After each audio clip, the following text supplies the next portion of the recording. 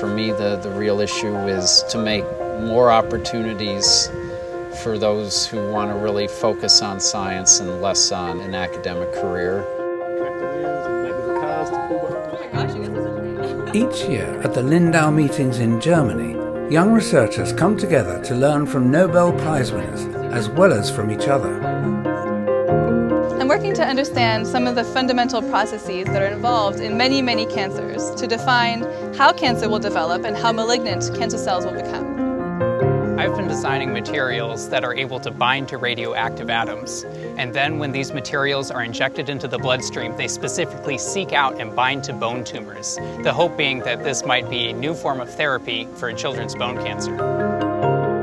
But there's much more to the meetings in Lindau than seeking scientific collaboration. They also inspire discussion about wider questions in science.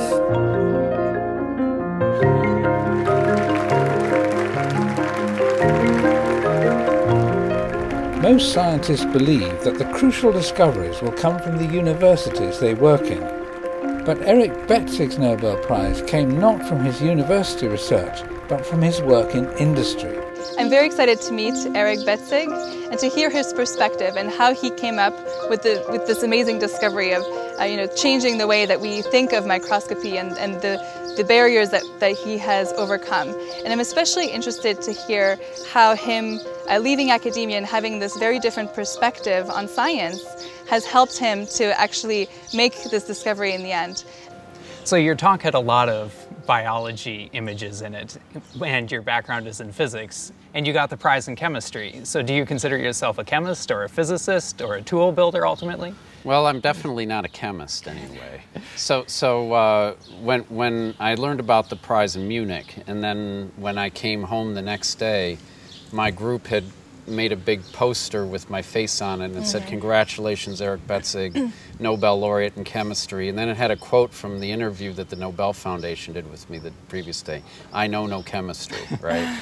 There's so much serendipity that goes into these discoveries. And was that also the case for you? Did you feel like... To a ridiculous degree. Oh, really? I think there's an alternative universe not far from here where I am an unemployed mechanical engineer living If everything in Michigan. hadn't fallen into place. Oh, and it all fell into place in about 1 month.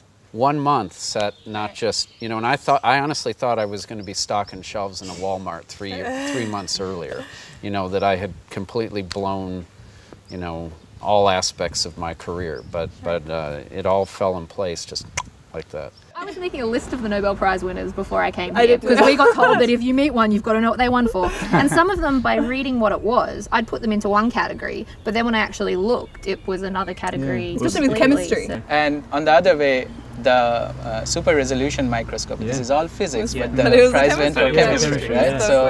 So would you be... The super resolution microscope was what Eric Betzig won his prize for. He comes from a very different perspective than most academics, and so I'm very interested to hear what he thinks of the future of research in academia. For me, one of the problems is that the university isn't necessarily, it's a good system for education, but not necessarily an optimal system for research. The skill set to be an assistant professor is a different skill set than the skill set to be a postdoc. And some succeed at that transition and some don't, right? What would you change if you could wave a magic wand and remake academia? I mean, I could rant for hours about that. People are ignorant of exactly how rewarding these careers in industry can be and how bright many of the people are in industry that you work with. And there just needs to be greater understanding of that as an alternative to this sort of, heartbreak of banging your head against trying to get a tenure track.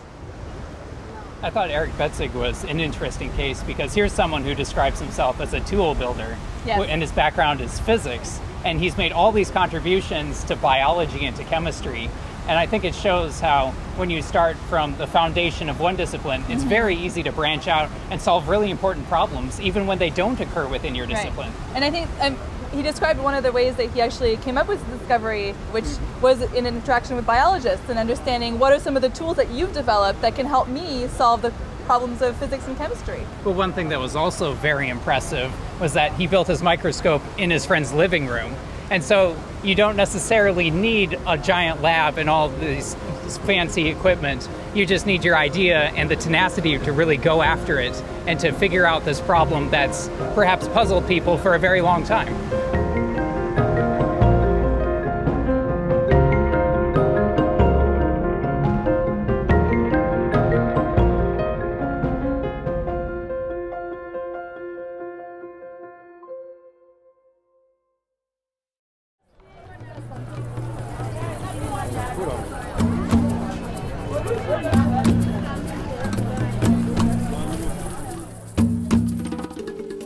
The beautiful baobab tree, or tree of life, is an African icon.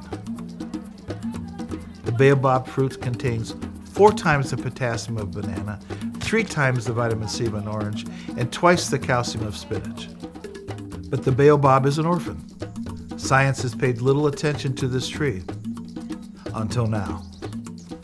The African Orphan Crops Consortium is harnessing the power of genetics for orphan crops.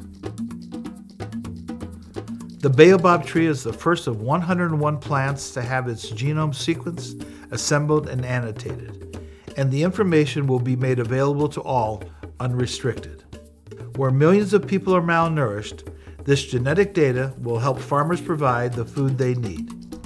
The genomes will guide African plant breeders so they can create crops that are higher yielding, water and nutrient use efficient, resilient to climate change, and full of nutrition, triggering a huge leap forward for the diversity and sustainability of the continent's agriculture.